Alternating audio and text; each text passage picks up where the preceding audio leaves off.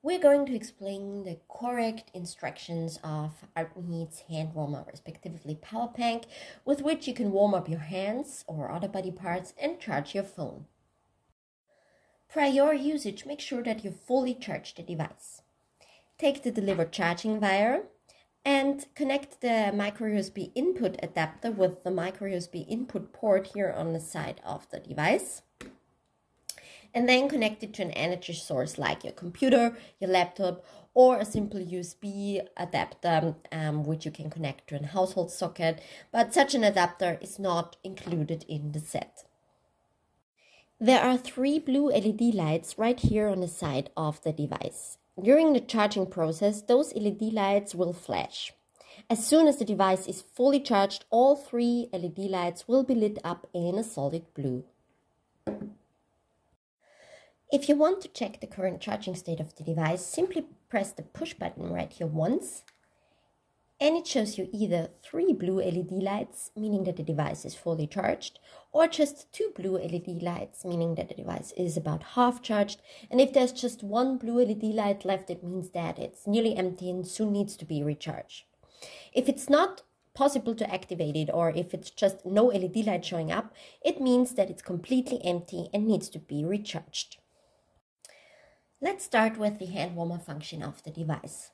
To activate the hand warmer function, simply press the switching on, respectively switching off button here for about 3 seconds, and the device starts getting active. It immediately starts to heat up on its highest heating setting, indicated by 3 red LED lights right here on the side of the device. If you want to adjust to the middle heating setting, just press the push button again, and it starts to heat on the middle heating setting, indicated by 2 red LED lights. And if you want to switch to the lowest heating level, just press the button again once, and it starts to heat up on its lowest heating level, indicated by just 1 red LED light lit up. If you now want to go back, for example, to the highest heating setting, just press the button again once, and it starts to heat up again on its highest heating level, indicated by 3 red LED lights. If you now want to switch it off, simply press the push button again for about 3 seconds, and the red LED lights on the side will turn back into blue, giving you again information about the current charging state of the device. And after about 30 seconds, the blue LED lights will disappear as well, which means that the device is now completely turned off.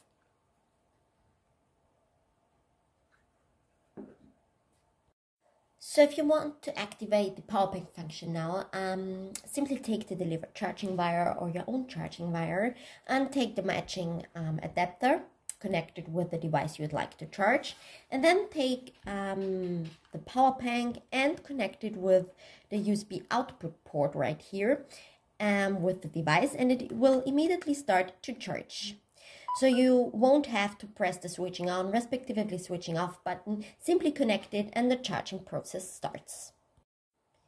So to switch the powerbank function off, simply disconnect the powerbank from the device you're currently charging. So you don't have to press any switching on or switching off button again. It will automatically switch off when you unplug it.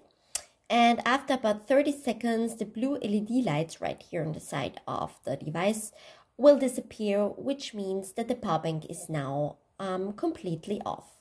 So again, you won't have to press a button or something.